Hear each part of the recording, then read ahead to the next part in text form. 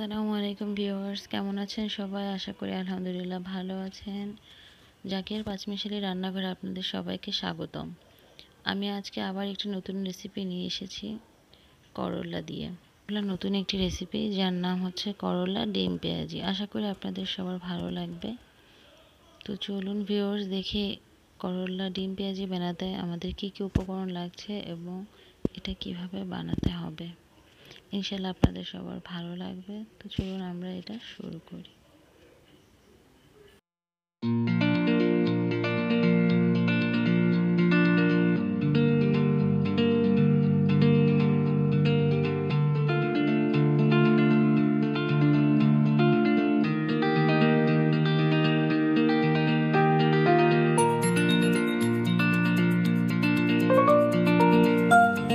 বিসমিল্লাহির রহমানির রহিম। আমি এখানে নিয়েছি 5টি করলা, ফ্রেশ করলা নিয়েছি। আপনারা ফ্রোজেন নিতে পারেন, বাট ফ্রোজেনের এটা টেস্টটা আসবে না। আমি এখানে নিয়েছি 5টা করলা, 2টা ডিম, তেল, পেঁয়াজ কুচি। পেঁয়াজটা আমি লম্বা করে স্লাইস করে নিয়েছি। রসুনটা আপনারা চাইলে চপ করেও নিতে পারেন, আমি এখানে স্লাইস করে নিয়েছি। কাঁচামরিচ কুচি, টমেটো কেচাপ নিয়েছি, হলুদ টিস্পুন হলুদ গুঁড়ো, হাফ টিস্পুন মরিচ গুঁড়ো, হাফ টিস্পুন জিরা গুঁড়ো, হাফ টিস্পুন আমি নিয়েছি ধনিয়া গুঁড়ো। আর আদা রসুন বাটাটা আমি 1 টেবিল চামচ নিয়েছি।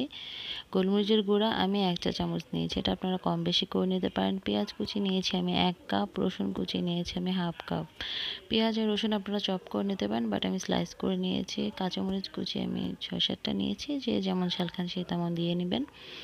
আর নিয়েছি টমেটো কেচাপ। এখানে আপনারা কেচাপ ইউজ না করে ফ্রেশ টমেটো ইউজ করতে পারেন, বাট আমি এখানে ফ্রেশ টমেটোটা পাইনি, তো আমি সেজন্য এখানে সসটা ইউজ করেছি। লবণ স্বাদ মতো। তো চলুন ভিউয়ার্স, আমরা দেখি এবার রান্নাটা কিভাবে শুরু করা যায়। আমি ফ্রেশ ধনিয়া এবং জিরা নিয়েছি। জিরাটা আমি টেলে নিয়েছি, ধনিয়াটাও আমি টেলে গুঁড়ো করে নিয়েছি। তো চলুন ভিউয়ার্স, আমরা এবার রান্নাটার পরের প্রসেসিংটা তাহলে এবার শুরু করি। বিসমিল্লাহির রহমানির রহিম। আমি করলাগুলো এভাবে রিং করে কেটে নিয়েছি এবং আমি একটি ছুরির মাথা দিয়ে ভেতরটা এভাবে করে বিচিগুলো বের করে নিয়েছি, কারণ এটার মধ্যে বিচিটা থাকলে আমার রান্নাটা ভালো হবে না। তো চলুন আমরা রান্নাটা শুরু করি। বিসমিল্লাহির রহমানির রহিম। আমি চুলায় একটি কড়াই দিয়ে পানি দিয়েছি, পানিটা আমার অলরেডি ফুটে গেছে। আমি তার মধ্যে এবার করলাগুলো ধুয়ে পরিষ্কার করে পানিতে দিয়ে দিচ্ছি। আমি বেশিক্ষণ রাখবো না, 5 মিনিট মতো। পানিটা ফুটে উঠলে আমি করলাগুলো ছেঁকে ফেলবো, গরম পানিটা রাখবো না। গরম পানির ভেতরে দেবা এই জন্য যেন এটার মধ্যে ভাবটা কমে যায় এবং করলাটা 20% সেদ্ধ হয়ে যায়। আমি চুলায় একটি ফ্রাই প্যান দেব। বিসমিল্লাহির রহমানির রহিম। আমি এখানে 1 টেবিল স্পুন এবং আমি তেলটা ব্রাশ করে দিব। পুরো ফ্রাই প্যানটাতে আমি তেলটা ব্রাশ করে ছড়িয়ে দিব, যেন সম পরিমাণে সব দিকে তেলটা যায়। এবার আমি তেলটা গরম হওয়া পর্যন্ত অপেক্ষা করব। আর এদিকে আমি ডিম দুটা ভালো করে ব্লেন্ড করে নিব, যেন ডিম দুটা মিশে যায়।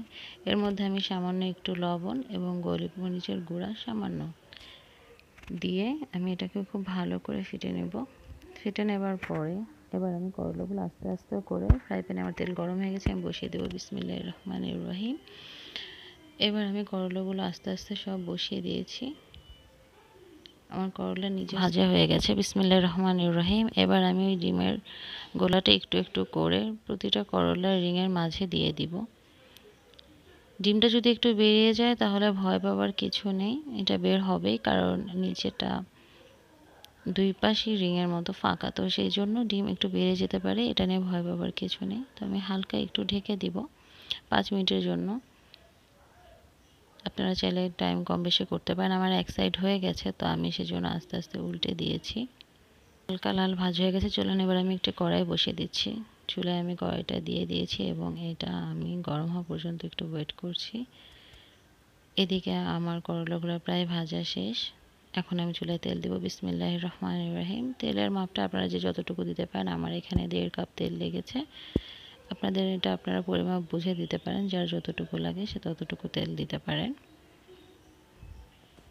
আমি এবার আস্তে প্রথমে রসুনগুলো ছেড়ে দিলাম। রসুনটা একটু ভাজা হয়ে আসলে তারপর পেঁয়াজ দিব, কারণ রসুন আর পেঁয়াজ একসাথে ভাজলে এটা ফ্লেভারটা ঠিক আসে না আর একরকম ভাজা হয়ে ওঠে না, কোনোটা কম বেশি হয়ে যায় বা পুড়ে যায়। তো আমি রসুনটা একটু ভালো করে ভাজা হলে তারপর এর মধ্যে পেঁয়াজ অ্যাড করব। আমি আগে রসুনটা একটু ভালো করে ভেজে নিচ্ছি। এটার রঙটা যখন একটু হালকা চেঞ্জ হয়ে আসবে তখন আমি এর মধ্যে পেঁয়াজটা অ্যাড করব। আমার রসুনটা হালকা ভাজা হয়ে গেছে, আমি এবার একটু পেঁয়াজ অ্যাড করলাম। এবার পেঁয়াজটা একটু লাল হওয়া পর্যন্ত ওয়েট করেছি, তারপর আমি তার মধ্যে আদা রসুনের পেস্টটা দিয়ে দিয়েছি।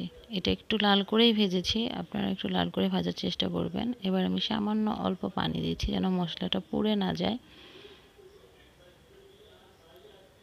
এবার আমি আস্তে আস্তে বাকি সব উপকরণগুলো দিব। পানিটা একটু ফুটে উঠুক। পানিটা একটু ফুটে উঠলে আমি বাকি মশলাগুলো এর মধ্যে অ্যাড করব। আমি লবণের পরিমাণটা বলিনি বা এখানে দেইনি, কারণ লবণ এটা আপনারা টেস্ট অনুযায়ী দিয়ে দিবেন। তো আমি সবগুলো মশলা এখানে অ্যাড করলাম। এবার এই মশলাকে খুব ভালো করে কষিয়ে নিব যতক্ষণ পর্যন্ত তেল উঠে না আসবে। আর মশলাটা কষানো হয়ে গেছে, তেল উপরে ভেসে উঠেছে দেখেন, সেই জন্য আমি এর মধ্যে এইবার একটু লবণ অ্যাড করলাম। লবণটা অ্যাড করার পর আমি মশলাটা আরও একটু কষিয়ে নিব। মশলাটা ভালোভাবে কষানোর পরে আমি চেষ্টা করব আস্তে আস্তে করে করগুলাগুলো এর মধ্যে অ্যাড করার। আমি এবার যে বাকি ডিমটা ওখানে ছিল সেটা আমি এর মধ্যে অ্যাড করে দিচ্ছি মশলাটার মধ্যে। ওখানে যে করলাতে ডিমগুলো দিয়েছি ওটার পরে আমার একটু ডিম ছিল, সেটা আমি মশলার মধ্যে দিয়ে দিয়েছি, তাহলে গ্রেভিটা খেতে মজা লাগবে। এবার আমি কাঁচামরিচ কুচিগুলো এর মধ্যে অ্যাড করছি। ডিমের আগে কাঁচামরিচটা দিলে ডিমের সাথে কাঁচামরিচটা মিশে যেত। এবার আমি করলাগুলো আস্তে আস্তে করে এর মধ্যে দিয়ে দিলাম। এবার আমি এই করলাগুলো একটু কষিয়ে নিব। একটু কষানো হলে আমি এর মধ্যে পানি অ্যাড করব হালকা, তারপর আমি টমেটো কেচাপটা দিয়ে দিব। যদি আপনাদের মনে হয় করলাগুলো সেদ্ধ হচ্ছে না এই পানিতে, তাহলে আপনি আরেকটু পানি অ্যাড করতে পারেন। আমার পানির বেশি প্রয়োজন হয়নি, তো আমি সেখানে আর পানি বেশি দেইনি। তো আমার করলাটা প্রায় হয়ে এসেছে। আমার করলাটা হয়ে গেছে, দেখুন তেলগুলো ভেসে উঠেছে। তো রান্নাটি শেষ হয়ে গেছে। তো ভিউয়ার্স, আপনাদের যদি আমার ভিডিওটি ভালো লেগে থাকে তাহলে অবশ্যই লাইক, কমেন্ট এবং শেয়ার করবেন। আর এইরকম আরও নতুন নতুন মজাদার